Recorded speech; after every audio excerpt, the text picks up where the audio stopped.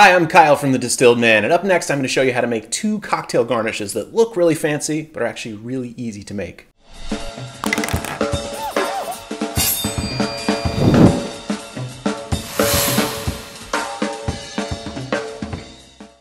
When you're at home, even if you make a fancy cocktail, you don't usually go all out with presentation because, well, you're at home. If I were lazy, I might be making an old-fashioned, for instance, and instead of using a rocks glass, I might opt to put my drink in my trusty Farside Cows from Around the World mug that I've had since I was 10.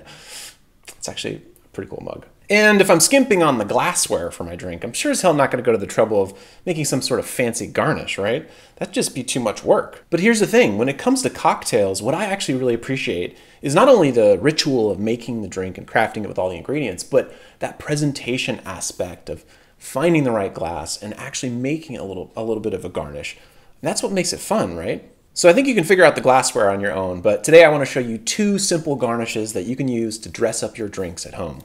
The first one is a lemon twist. This one's a great garnish because it goes with a ton of different drinks and it looks really elegant. Okay, so to make the lemon twist, you just need 4 things actually. Obviously you want to have a cutting board or a surface to cut on. You need a knife. You need a lemon, obviously. And you can either use like the tip of a bar spoon or something pointy. I like to use an ice pick. And essentially what we're going to be doing is separating the peel of the lemon as much as we can keep it together from the meat of the lemon. So the first thing we'll do is we're going to cut off the ends of the lemon.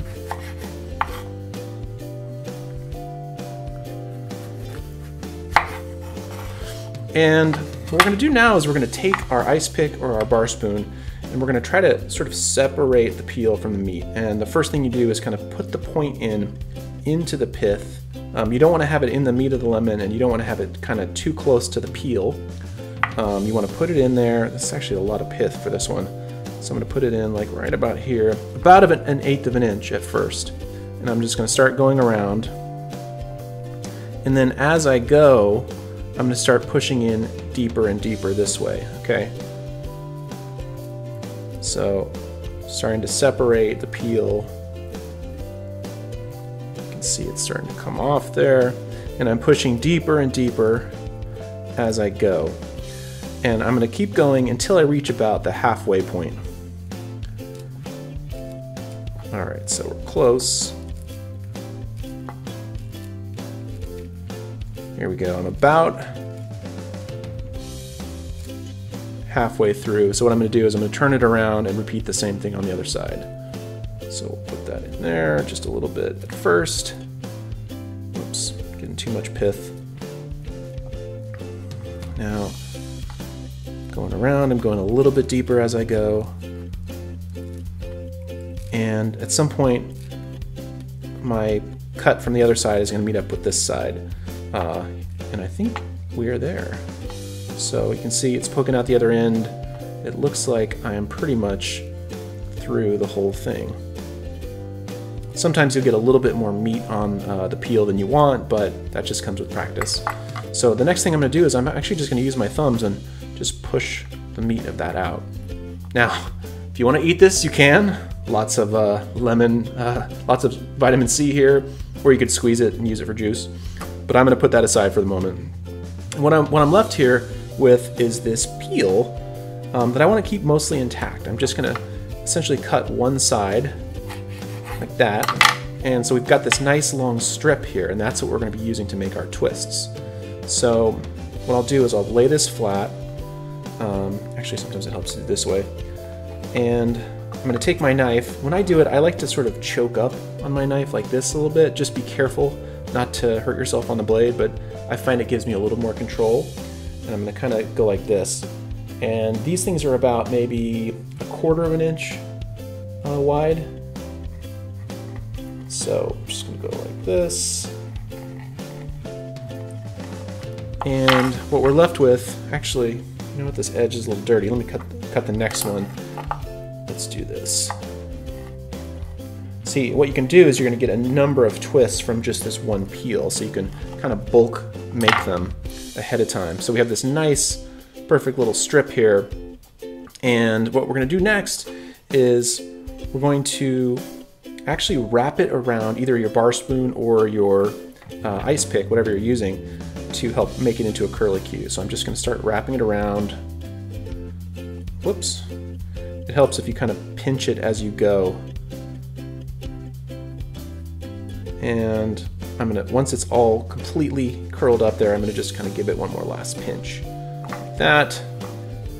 And then when I take it off, it'll sort of stay together and be nice, this nice little curlicue. Pretty cool, huh? The second garnish is a really fun one. It's the flaming orange peel. Now this garnish really captures the showmanship aspect, and it looks really impressive, but as you'll see in a second, it's very easy to do. And this was kind of a trademark of Dale DeGroff, who many people consider to be sort of a godfather of mixology. He was actually credited with bringing back the term mixology in the 1980s, after it was actually, I think it originated in the 1800s. And Dale used to use the flaming orange peel with a lot of his drinks. So to make the flaming orange, you're gonna need 3 things. Well, actually 4, I guess. I prefer to have a cutting board to work on as a surface, but what you really need, obviously, is an orange, you need a knife, and you need either matches or a lighter. I couldn't find matches, so I'm just going to show you how to do it with the lighter. So the first thing you do is just cut off about, I don't know, 1.5 to 2-inch round piece of the peel. Let's see. Peel there. And I'm going to set that aside for a second. And what you're going to do with your dominant hand is you're going to actually point the outside of the peel, the orange part, towards your drink. And you're going to sort of quickly do a snapping motion. You can't do it slowly, otherwise it won't work. Because what that's going to do is actually shoot orange oil out over the top of the drink. And you're going to put, with your other hand, you're going to either light the match or have the lighter ready with that flame to catch the orange oil, and it's going to make this nice little poof. If you're doing it with a match, one thing to note is that you do have to light the match and then set it aside for half a second, not half a second, maybe 1.5 seconds, 2 seconds, to let the sulfur burn off a little bit so you don't get that sulfur flavor. But let's see if this works. All right, so I'm going to get my flame ready. Let's see, and then I'm just going to quickly, boom. All right, so what I did is, I created this nice like scent of caramelized orange oil around, and I'm just gonna rub this around the edge of the drink and put that in. And then you have your fancy flamed orange peel. And that's the thing, with both of these citrus garnishes, they're not just for looks, they also contribute to the smell and the flavor of the drink, because you get this wonderful citrus aroma right before the drink touches your lips. Alright, well, if you decide to give either of these garnishes a try, let me know how it goes in the comments. I always like hearing from you guys. And be careful with the flaming orange peel. Don't light yourself on fire. And don't forget, if you like this video, please hit like and subscribe if you want to see more videos like this. Alright, well, thanks a lot for watching, and I will see you soon.